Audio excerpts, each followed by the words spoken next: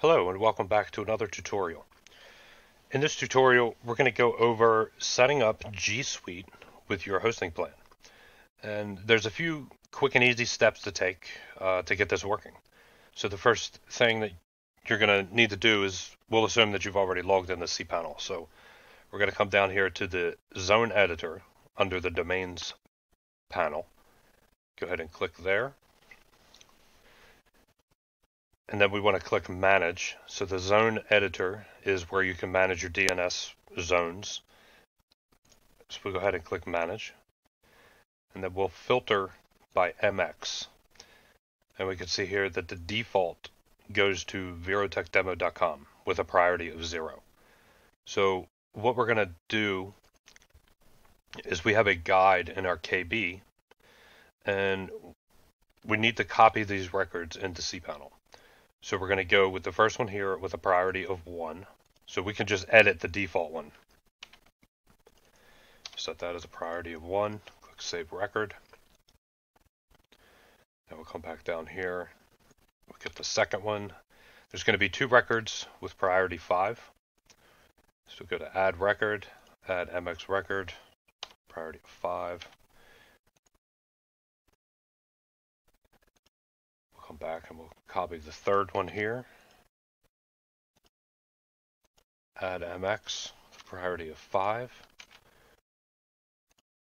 Add that record. The final 2 are going to have a priority of 10. So hit add MX, priority of 10. Put that record there. And then the final record will also have a priority of 10. So add MX, priority of 10, and add record.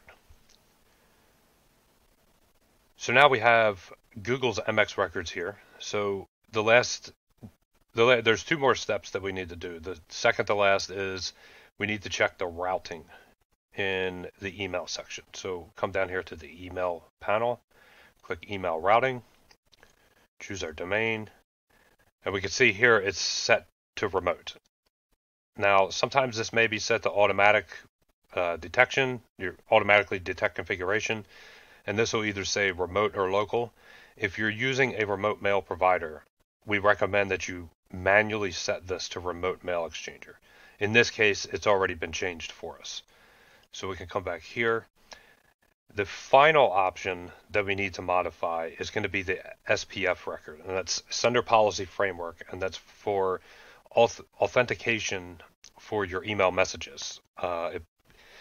In short, it basically says that you're the Gmail is authorized to send mail as your domain, and it validates those messages.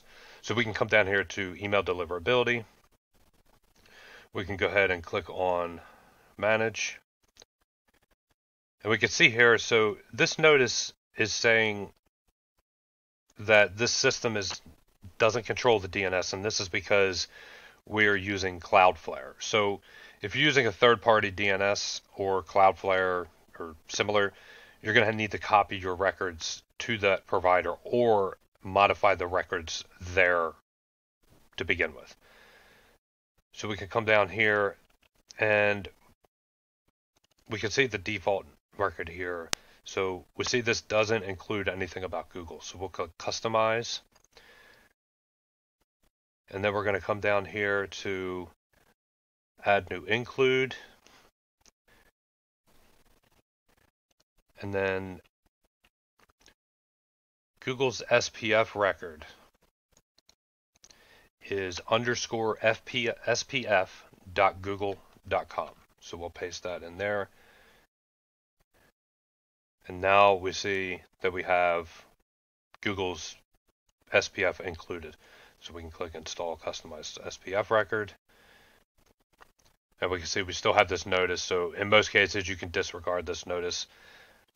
And we'll come back here. And we can go to the zone editor. Click Manage.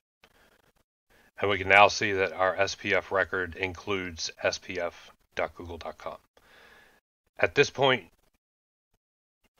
your DNS records and your MX records and SPF records should be properly configured to use G Suite for your email. You'll need to ensure that your G Suite is properly configured on Google's end in terms of your domain and your email boxes there to make sure that everything is set up properly.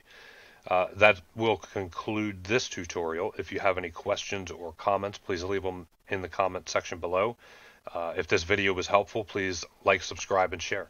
Thank you for watching.